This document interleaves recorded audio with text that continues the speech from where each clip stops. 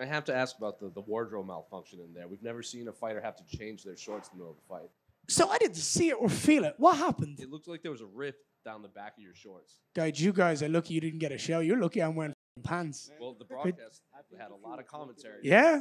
Hey, look, you guys might have got a lot of views. We're in Vegas after all. You guys, I got some money out of you guys for that.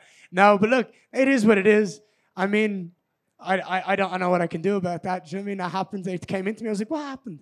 I'm very proud. I'm very grateful of all of my team and my entire family.